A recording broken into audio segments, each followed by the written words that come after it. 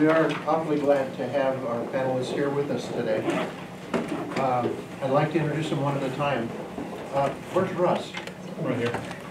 Oh, there you go, thank you. You look like a student. I wore the only red shirt in the room, so good to go. That was a brave and dicey thing to do. I'd like to ask Russ Rasmussen to join us up here.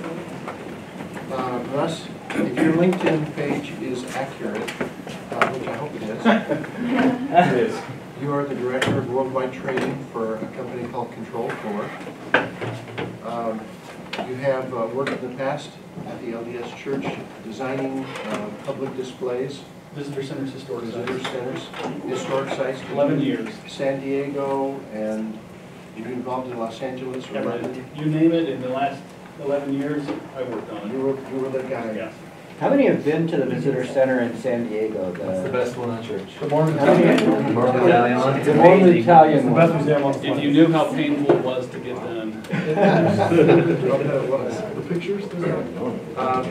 He is the co-founder of a company called ViewWorks, and he has worked at Nobel also, which graduated in 2003 from this department with his PhD. Okay, I'd like to invite Steve Ashton to join us. Steve is a BYU graduate in 2012 with his PhD. He is the Director of Audience Research and Development at Thanksgiving Point Institute.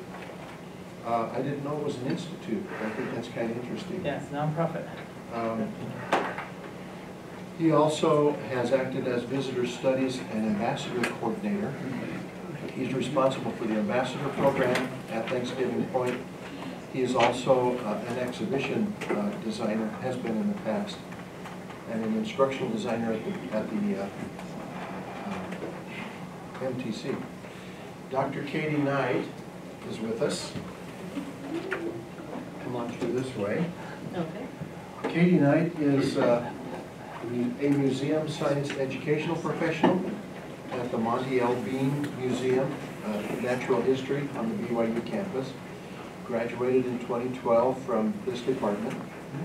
Has done some really important things with iPads up there, trying to help change the nature of the displays they have, the events they have.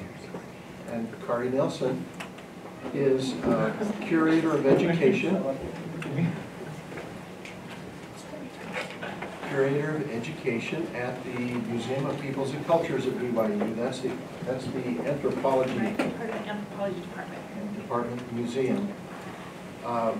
We had an interesting experience with Kari years ago. Yeah, this is how I got introduced to the department. Oh, Kari contacted us and said, could you help us to put together a new kind of thing that will help us get outreach into the public schools. And so we had the advanced design course do a project for her, and we created Polynesia in a crate. I was in that class. And Katy was in the class, that's right. So we are just really appreciative of these people, and we think they have a lot of wisdom to share about anything they want to talk about, actually. But can I just put a little seed, from time to time I'll seed you with a question, and then have each of you respond, if you will. What's the favorite museum experience you have ever designed?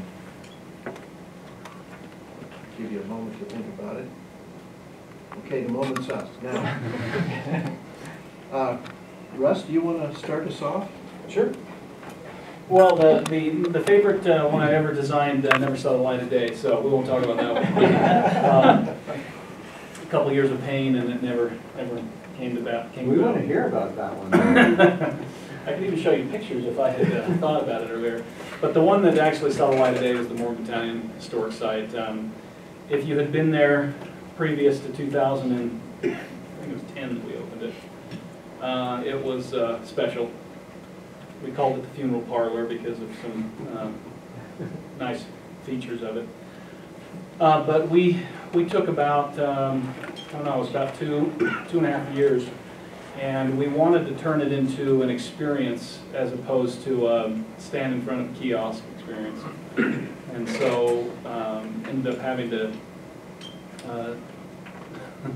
Well, just spent a lot of time designing around that specific. What we did was we first built a story, and the story was obviously about the Mormon Battalion, and then we built the experience around there, and that experience changed quite a bit over those 2.5 years, mainly because we originally thought we were going to have more space, but then the city of San Diego decided they didn't love us because of Prop 8 and some other things, and so we got to adjust our building space. But in the end, it came out. I'm one of those that I have a hard time going through it because I see all the things we didn't do and had to pull out and all that stuff that goes on. But we've had a great reaction. All of the 4th graders in the county come through the Mormon Battalion, not just our building, but the Mormon Battalion. The Old Town experience down there, and so it used to be the case that they were a little leery of coming by our building because it looked like a funeral parlor and because it was just the message was not appropriate for them. And so this redesign, before we launched it, we pulled in about 50 educators and had them go through the experience because we wanted to know if there was anything that they were going to be offended by. And we'd been told for years that you can't talk to these people about the gospel because it's offensive. And the way we ended up telling the story was we talked about the gospel a ton, but we talked about it just simply telling our story. And we brought them in and didn't have a single person out of those 50 that was offended, had anything that they thought we would change. Had a couple members that were offended, but that was okay. So we were okay with that. But it's been a fantastic site. Funny enough, they think I had something to do with this, like I sit down with the apostles and tell them what to do. But my sister and my parents both went to serve there. And my parents just got back about a year ago. So great experience. Marvelous. Steve? So there's 2 that come to mind. One I had a lesser of a role, and that's the Museum of Natural Curiosity. That opened up in May of 2014 at the Thanksgiving Point, and we've just been thrilled about it. And I was involved in some of the initial design at the beginning, but then other people kind of took over, and I was involved at the very end as well. So that one was really fun. But one that's really memorable was when I was a student here, and I was in the Advanced Instructional Design class, and we did a project for Thanksgiving Point called NASA Blast. And there was a traveling exhibit gallery, and we were having a bunch of exhibits coming in from the Exploratorium, which is a hands-on science center in San Francisco. And all of these exhibits were about light. And our class was given the assignment of how do you find a theme for all of these things regarding light, and how do you make it fit with the potential NASA grant that Thanksgiving Point was hoping to receive.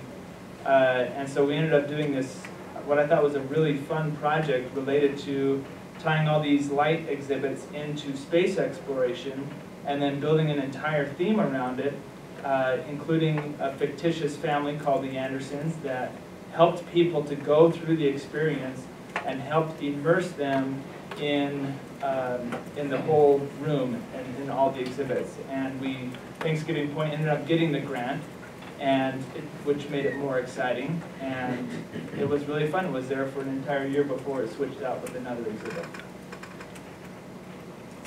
My turn. I have so many ideas.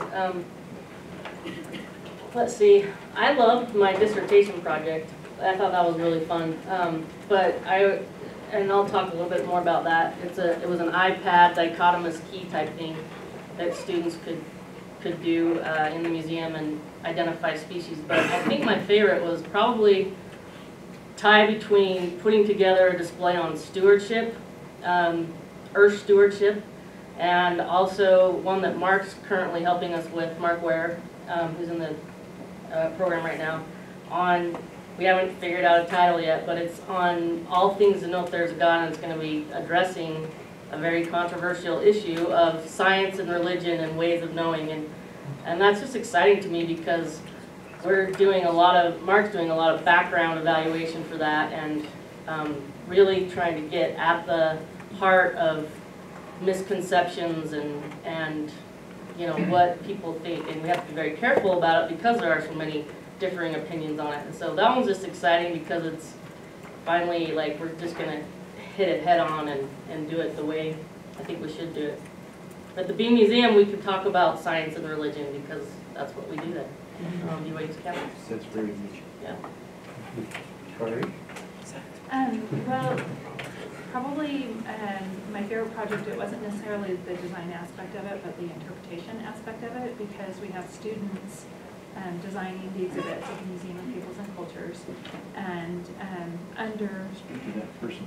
Okay, so we have, at the Museum of Peoples and Cultures, we have students designing the exhibits and then also creating the educational approaches and interaction that visitors will have with them. And part of my job is to mentor that and to help students, use good instructional practices in the things that they put together to share with the visitors. So this experience really made me feel like, yes, success. We had an exhibit of Mexican dance masks. They're very traditional, go way back to Aztec and even earlier times. Some of them are pretty freaky looking, just ghoulish, demons. Some of them are just, odd animals or things like that.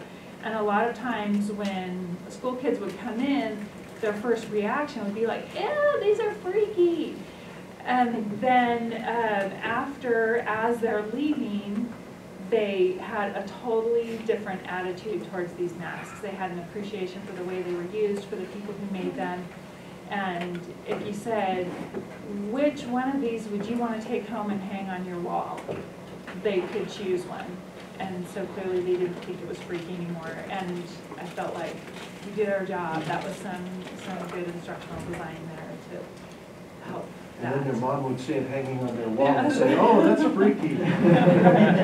So hopefully then at that point they had a good enough experience at the museum that they could go home and help their mom understand that it wasn't. That's interesting. Yeah. Kari, let me start with you and we'll work our way back across. A question for all of you to consider is the work that you do consider to be instructional design? And if so, how is it different from the traditional definitions of instructional design that most people carry around in their heads who are instructional designers? Okay. Do we have the slides?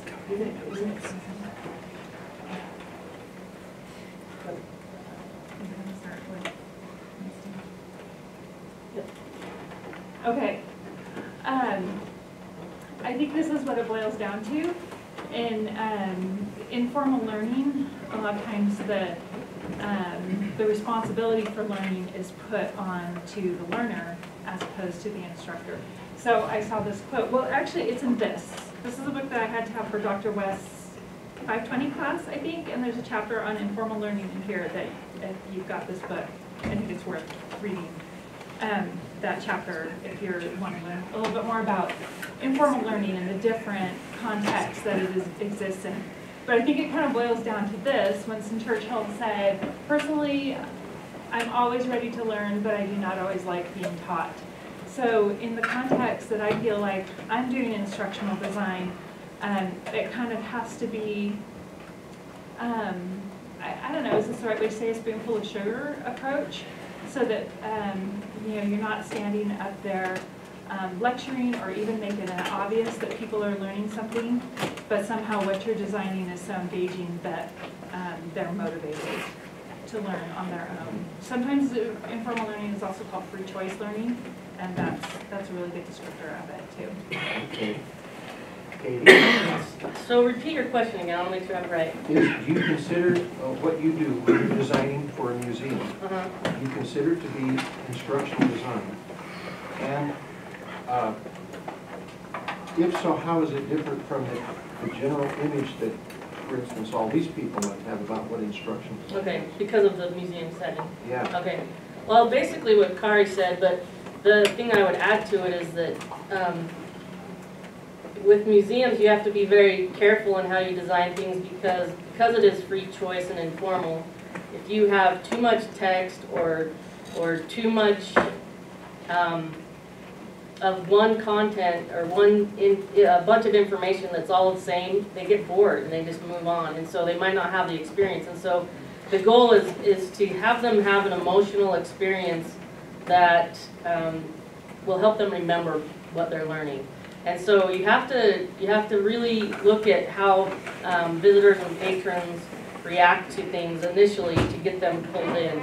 And that's always a struggle, especially at our museum, because our content is scientific, and so we have professors over in the life science building come over all the time and tell us that we're dumbing it down and why are we doing this, and they want 500-word labels, and then we're like, no one knows what that word means, and No one will read it. no one will read No one will it. read it. But they constantly, yeah, they battle. That's just an ongoing battle. But our average visitor is a 4th grader, so we have to kind of figure out ways to engage the visitor on one level. But then if they want to go deeper, this is one thing technology can do is we can put in different ways to make the level and the content go deeper if they want, with a QR code or a device of some kind, and they can learn more. So I'm kind of going to turn that question on its head a little bit and say that in the museum field, when you look at job postings, I don't think you'll ever see a posting where they say, we're looking for instructional designers. That's just, in the museum field, that's not very well known. However, the skills that you develop as an instructional designer fit perfectly with exhibit design and evaluation. That's something I noticed. So that the team of the internal creative team that we have at Thanksgiving Point is made up of people. One focuses on art, one focuses on the exhibits, one focuses on education, one is our VP, I focus on evaluation. But all of those things together, I think, allow us to design really great experiences.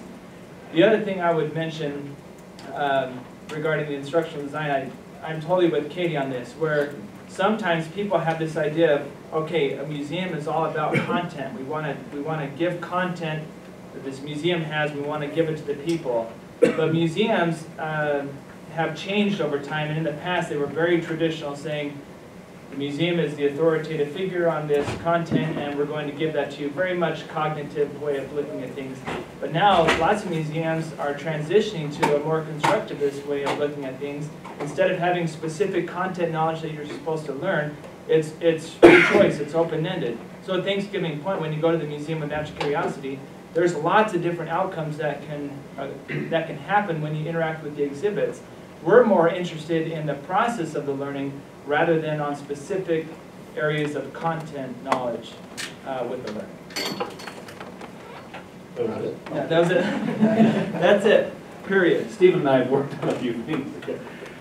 For me, I'll talk to my experience with designing for the church, and then, well, I'll tell you about my current one. I deal with home automation, and the thing that's been so dang fun about this job, I've only been there 6 months, is in my interview, I got asked the question, what exactly is instructional design? By the training department.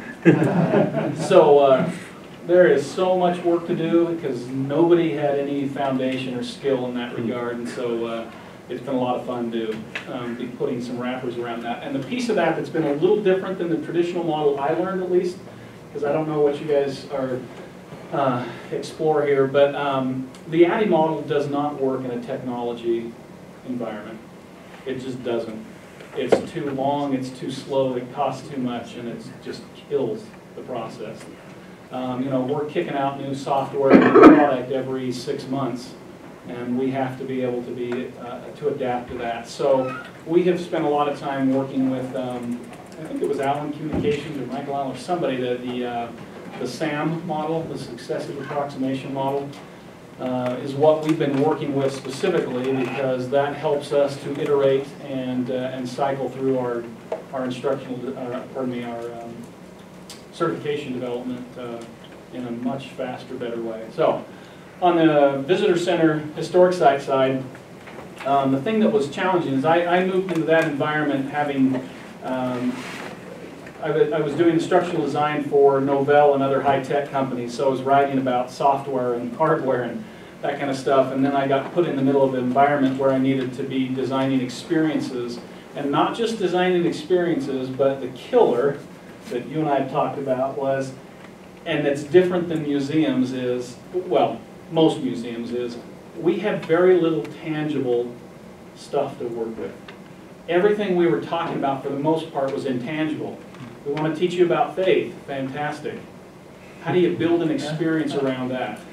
You know, so as I came to learn, that was a very challenging thing to do. But we followed a similar model in the instructional design world in the sense that we had what we called key messages or learning objectives, because for some reason we say learning objectives and everyone would lose focus. So we call them key messages, where that didn't even mean anything either. But we would use that, and then we would usually try to target how to get an intangible concept connected to a tangible thing, kind of like the Savior did as well with, you know, parables and allegories and things, and we learned a lot from President Packer in that regard. So that's how we tried to design what was in that process, and come to find out we joked about it up at the church that there are more instructional designers up there than, you know, just regular employees. You know, they're a dime a dozen. Someone says they have a PhD, and you go, yeah, so do the other 40 people. But what I came to find was it was hard to find instructional designers who could be creative. There's a lot of great instructional designers that will use a subject matter expert and could take content and form it in a good way. But to be creative about that in terms of the interaction and the experience, it takes some development. So. I wonder if there's some questions that we have from the group that's here, audience. Yeah. I have a quick follow-up question for Russ. So you mentioned a lot of people have a difficult time with the creativity aspect. Have you seen many people like learn how to be creative, and how did that happen if you did see that? Well, I tried to figure that out because we needed help, and even going out, you know, Stephen knows this, we would work with a lot of external exhibit designers specifically, but come to find out, they're great at drawing, but not great at designing. So here's the only thing I can say, and I don't know if this is even helpful, but if you love that environment and you love the subject that you're talking about or whatever it is, that passion comes through in your wanting to reach out and look at every resource you can to try to get ideas and be inspired by things that other people are working on. I mean, I can't tell you, in 11 years, I probably went through, you know, 60 museums all over the world, just looking for ideas and thoughts and little pieces of ways that people would do things. And when I would find people that had that hunger, man, we'd hang on to those people, because you can't, it's one of those things that's hard to teach. It just comes from this desire to want to create and be involved in that process. That's probably not helpful at all, but that was the best I got. We've at Thanksgiving Point, we've tried to develop a culture of creativity, where a lot of the things that we learned in this advanced instructional design class about brainstorming, about being non-judgmental about people's ideas, just coming up with lots of ideas, deferring judgment, and building on each other's ideas, we found that we had to practice that at Thanksgiving Point. But the more we practiced, the more open people became, so that I feel like we have a really creative department and a really creative culture at Thanksgiving Point, where ideas are open. So I kind of feel like everyone has the potential to be creative, and I think that sometimes we feel like we can't because we're worried about what other people are going to think. But when there's that more open dialogue and culture, I think great things happen as a result. That's great. Can I add one little thing to that? Yeah. We would, how do I say this nice? If people were in meetings like that and would be like, oh, you can't do that, that's not possible, we would invite them to exit, because I hated that kind of stuff when someone would say, oh, you can't do that. And I'd say, have you tried it? No. Okay. It kind of reminds me of that, I think it's kind of a technique in the Stanford D school, like the but versus and kind of conversations. You're like, hey, what if we do this? And the person you're talking to says, but you know, this would result in whatever. And instead, you're challenged to have these conversations of, what if we did this?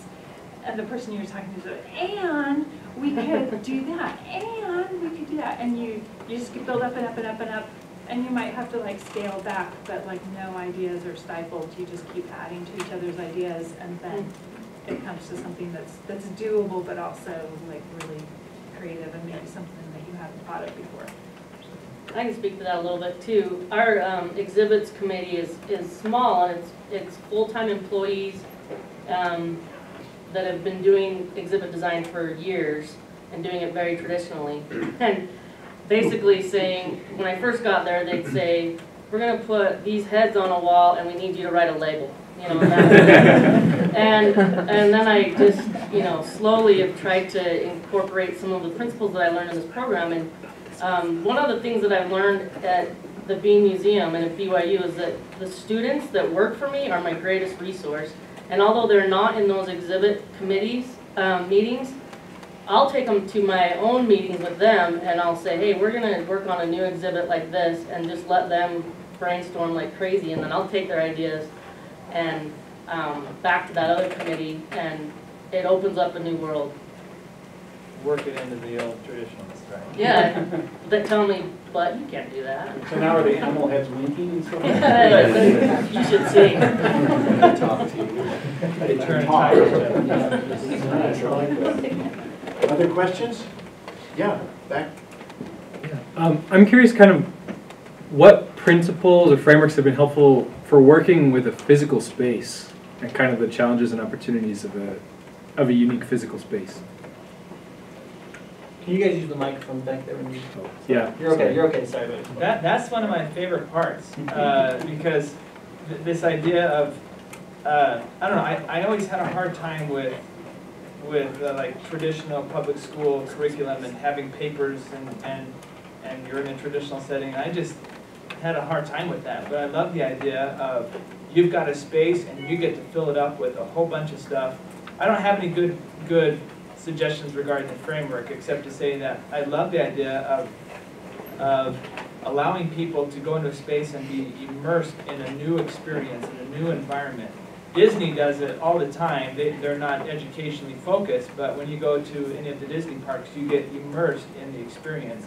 And I think that museums have the same ability to do that, but tie in that educational component as well. I give you one thing: prototype, prototype, prototype, Yes, prototype, yes, prototype. yes. It amazed me how many people would sit in their chair and never get up and get in space. And you get in that space, and then I hear this excuse: well, we don't have money to prototype. I'm like, you know how to buy cardboard? You're good to go, right? Whatever you can use that helps you figure out how that space works. We designed a space at Portland Temple Visitor Center. You know, they gave us a closet to put a visitor center in. And then they said, yeah, we'd like you to put all this stuff in there. And man, it was spatially challenging. And we set that thing up with cardboard and wood and other things in our back exhibit office, maybe 20 times, and walked through it and tried things and figured out where chairs were. I mean, just all the stuff that went along with that. For me, that was critical. If you didn't do that, you were going to fail. Katy and Kari, I want to pose the same question to you, but ask how, we know how traditional museum spaces are used. They tend to be like library shelves with things you can't touch Do not touch on the it. shelves.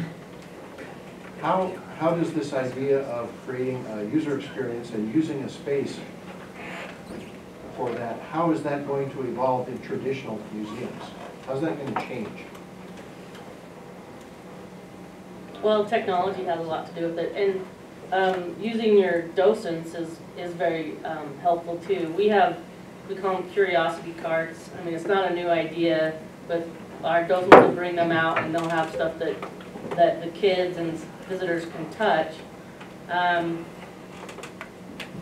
feel, and we have an iPad attached to it, and they play matching games and all kinds of things and learn more and watch videos, and so it's it'll evolve, but we're not there yet. At the Museum of Natural Curiosity, if you've been there, it's like an amazing playground, and you get to actually be in every area. I wish we could do that at ours. It really is do not touch everywhere, and that's because we are the traditional museum where the collections are valuable and we pull certain things out, scientifically valuable and monetarily, and you just can't let people ruin them. And so you have to sort of morph them together and create, like, what's the word, sort of fake experiences with fake with falsified, or what's fabricated, there you go, fabricated exhibit places, like our, I don't know if you've been there since we've remodeled, but we have this new children's area where they can go in and go up a tree and go down a slide, and then in a bear cave, and that's all just fabricated, but it's to help kids learn and think about where animals live, the different places. And if you go in the bear cave, there's actually a mounted bear head in there. The eyes glow. It's really funny to watch the kids come out screaming. But anyway, that's just, it creates an experience, and even if those kids are like a little bit scared, they're going to remember the Bean Museum and the bear cave. So I don't know if that's answering your question or not. Yeah, it is. Kari? Well, I think that's really a challenge that a lot of traditional museums have, because they see the popularity of places like the Museum of Natural Curiosity and these places that you know, aren't necessarily collections focused, but it's an informal learning place. And so it's a very untraditional museum. And in just this kind of generation of expecting participatory experiences,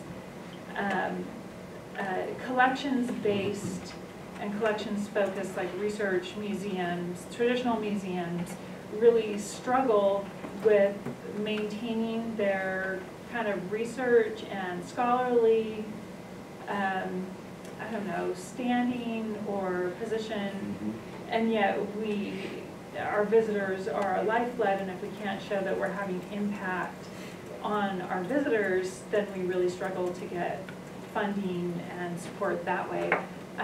So it is, I don't know if I necessarily have an answer for that, but that is something that I see, like, in the listservs, in the literature, in the conversations, that there's, where do we find that balance of being taken seriously for like what we know, and still like making it accessible and inviting, and you know, like museums really do not like the word edutainment, but it's something that like, okay, well, what else are we going to call it then, because that's what a lot of people feel like they need to do. Yeah. So those of you who are in the 664 course now, the advanced design course, know that we're talking about this idea of paradox. That's her paradox. It's a situation that's holding things in a fixed state, the expectations of the academics and the wants and the desires of the persons who want to come to the museum. They're locked together, and they kind of keep the museum where it is, and it's hard to change it. That paradox is what a designer has to disentangle. I'm not on the panel, so I got to stop it. But that was a very interesting example of something that gets, a practice that gets locked in place.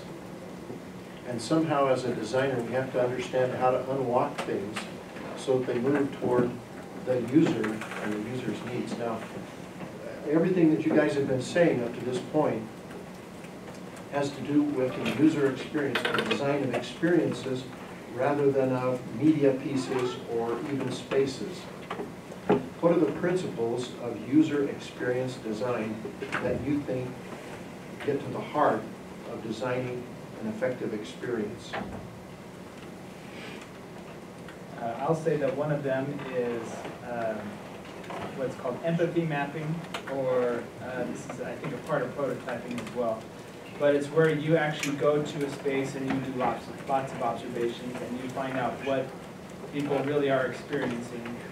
And rather than just, like Russ was talking about, just designing things in a box and then just putting out there expecting people to really do with it what you think they're going to do with it. People so often don't. So it's, you've got to try it out, and then you have to watch it, you have to participate in it. So there's a lot of the give and take, and evaluation is this major component all along the process. I would say evaluation is a huge thing. What I spoke about earlier with that exhibit on faith and science, Mark's doing a front-end evaluation very formally, but he's done it so far with our exhibits committee, and it's been fascinating. And just to find out where we are, where we stand in our small little committee, so many different views right there, and to get us on the same page has been difficult. But then he's going to go out and get get more information from the public, from the science professors that are connected to the museum, from all of the stakeholders that we can come up with. The donor, there's a donor that actually gave money for this and what her expectations are. And so that evaluation and then the prototyping with that and coming up with the real heart of this exhibit and then designing it. So just really finding out the topic that you're going to address with evaluation. Yeah, that's what both of those, I would totally echo. And not just because Dr. Williams is my committee chair, but the evaluation piece is so important, like at every stage. You know, like what Mark's doing with the front end, to kind of understand where your visitors are coming from, and then formative, right in the middle. Like I'm going to be doing for the first time almost like a user experience one, because it is a formative evaluation on digital interactive in a gallery. And I'm thinking, I guess we'll use think aloud protocols and sit down with the visitor and see where they're entering and what modules they're going to and things like that. So to know what they're going to do in the end, or you know, for the next iteration of that. And then this afternoon, actually, Jackie and I are going over for somewhat of a summative evaluation, if there's such a thing, of the historic exhibits that are at the end of the Provo City Center Temple open house, and seeing how visitors are using those. And it's not like they're going to change that because the open house is ending next week, but hopefully we'll be able to provide the designers and the church history department with information that'll help them feed into the next designs that they create for other open houses. But then the user empathy too. So I'm going to pick on Jackie again, because we just hired Jackie at the Museum of Peoples and Cultures to help us with exhibits. And she's brand new there, and Monday morning we didn't have a student to take some preschoolers around. Jackie shows up and I'm like, guess what, Jackie? You get to do this today. But I'm hoping that it kind of gave her some empathy for how people are using that space and are using the exhibits, and because you're not just doing something on a screen or in a textbook or in a classroom, like they're physically in this space that you have designed. So empathy and evaluation, I think, are the two big principles that I would emphasize. Russ, when you were wrestling with the San Diego Visitor Center design, the battalion design, how did you go about designing an experience?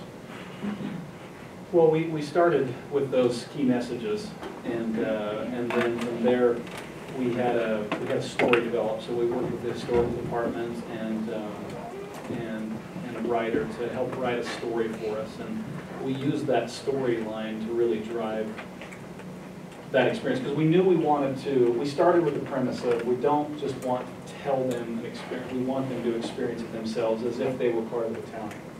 So initially the design was, frankly, we were going to use RFID keys in enlistment papers, and everyone that came in got enlistment papers, and then the videos and stuff would interact with them as, you know, a member of the battalion. But occasionally budgets get cut. So. But that's the process we worked through. So we looked at a lot of design things out there, and we used that process. Now, one of the challenges we had is we did set this up multiple times and prototype it, and then even when you get done, it's still not perfect, because you see people trafficking through in a different way than you had seen the people that you prototyped through it. So we have some activities in the back. We have some gold panning, and we had some brick making, and a couple of those we had to adjust after the fact just because they didn't quite work. Well, kids, you know, they're not predictable, so it was a little different than we thought. I don't know if that answers your question. So what I hear from all of you is that the emotional response that you get from your visitor is a big part of what you're designing too. It is, because they only remember about 2% of what you tell them. No, I have no statistics. It's just, we found that you would do something awesome, you think, they're going to look at this, and then they're going to think about this and go through this, and they get done, and you go, what did you think? And they go, it was great, you know, it boiled down to how they felt at the end of the experience. And so we did start designing more of that and using a ton less text and, you know, just the things that went along with that. It was hard to get their attention and have them walk out of that. Can I tell a quick story that's related to this? Where I went to Albuquerque and went to the Museum of Nuclear Science, or I think that's what it was. And anyway, in the museum they talk a lot about the nuclear bombs and the Manhattan Project, but I remember going into the gallery and then just being faced with this giant wall of text.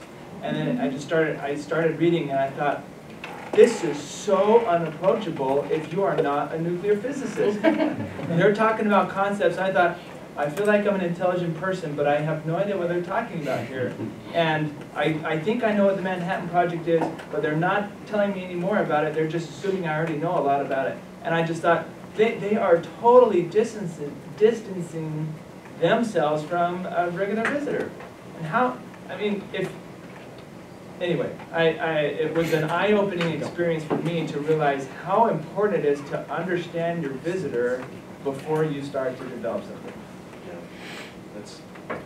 This is incredibly good. Okay, we've got a few minutes left, and I'm going to ask you guys to use your imaginations for the organization that you are currently designing for, or what have you designed for in the past. If you could have a dream project, wild, wacky, out of the box, no holds barred, no cost limitations, what would you design? What would you design, for instance, for the Museum of Peoples and Cultures? This is your dream project. Yeah. Now, what were we saying about how to develop creativity? I feel like I need that right now, right off the top of my head.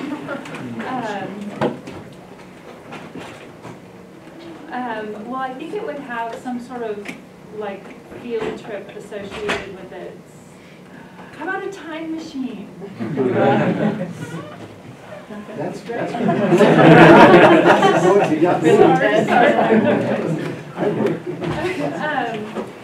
Yeah, like a time machine I think would be really neat. So, you know, to give objects more context. You can't do that.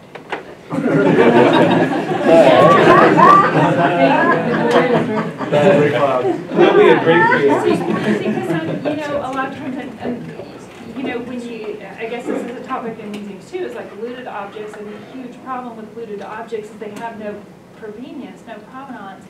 And in some ways, like a lot of objects on display are like that to a visitor because they haven't been on the archaeological site and seen all these maps and seen the context that these objects are found in.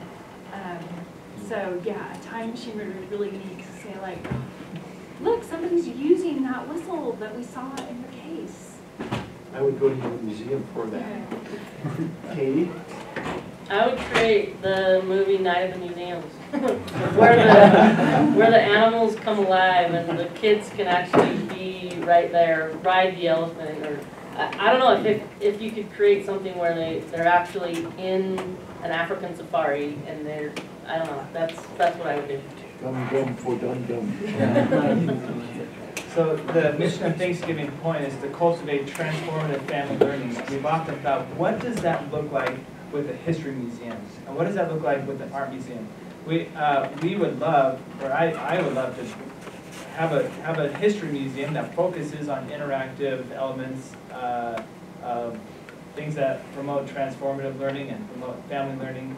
I would love to create a museum of American patriotism and allow people to I don't know, pretend like they're a part of some great war, like World War II or something, and just understand the great privilege it is to be American. Interesting. Yeah. That is interesting. Well, I had about 600 things I wanted to do. So there was a lot of them. I actually came down a few times on campus here to work with groups, and Jeff Sheets is the overseer. I can't remember the name of the group. He just moved from it. But The Laycock Center. what's that? The Laycock Center? The Laycock Center, thank you. And one of the things we brought to them, and we ended up taking this project to a certain point. They had been working on something about the Book of Mormon, about getting people into it, and how do you just get them to be witnesses of just even one page of this thing, you know. And I had the idea, we were working on a new design for Temple Square, and we always talk about the Book of Mormon and how it talks about Christ and all those things, and I wanted to visually see that. I wanted to see a wall that was completely, whether it was projected or we had a whole, you know, LED set up for every word in the Book of Mormon is printed, and then they could come up and have a way to interact and see through a touch of a series of buttons or interactions that they do to see every word in the Book of Mormon that talks about Christ or about faith or about repentance, and then get to record their own witness about those types of things. So part of the Lake Talk project we did, we went to several places in the world, and basically we set up these little exhibit experiences and had people come up. We said, hey, we just want to know if you would do this little, we didn't call it a survey, but we hand them a page of the Book of Mormon. Sometimes they'd ask what it was. We'd tell them it was a religious text. We said, you know, you've maybe heard about God, those type of things. We just want you to review yourself, and with this red pen, mark everything that you see in there that talks about God, that uses God's name. And they would do that, and we'd say, great, can we use your name? Sure. So they would become the witness for page 42 of the Book of Mormon. And so we started stacking up these number of witnesses for every page of the Book of Mormon to allow people to participate in this experience. So, you know, simple things like that. I always wanted to, and we really tried to do this for Rome, but it didn't happen, is develop a tree of life experience so that someone's walking through the Lehi's dream and having those experiences and teaching those principles of the gospel along the way.